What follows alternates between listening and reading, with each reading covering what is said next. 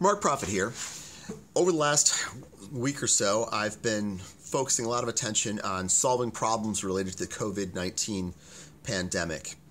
One of the solutions that I came up with was a way to reuse masks by treating the masks with salt, making them antiviral and reusable.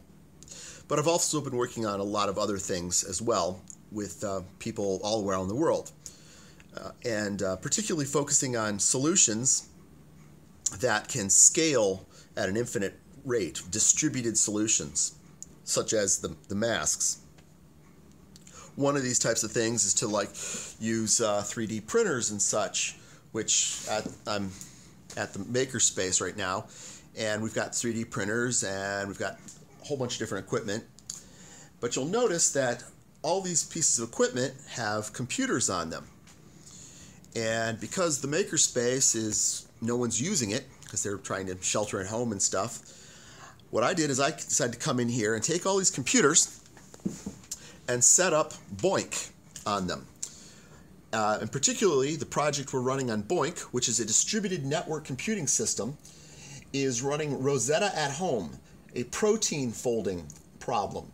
So this is looking for proteins to be able to cure or find ways to stop COVID-19.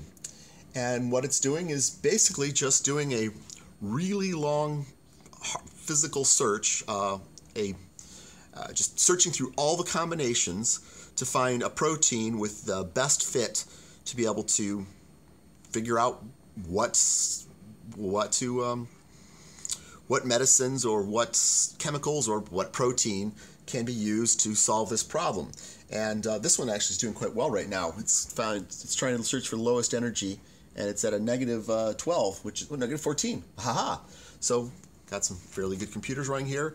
Right now I have 3 computers running, and I'll just let these run all the time. It doesn't hurt anybody to have them run, but we can dedicate this computing power that would ordinarily just be sitting there doing nothing to solving a real world problem as we go. You can also do the same thing. Look for BOINC. It's spelled B-O-I-N-C.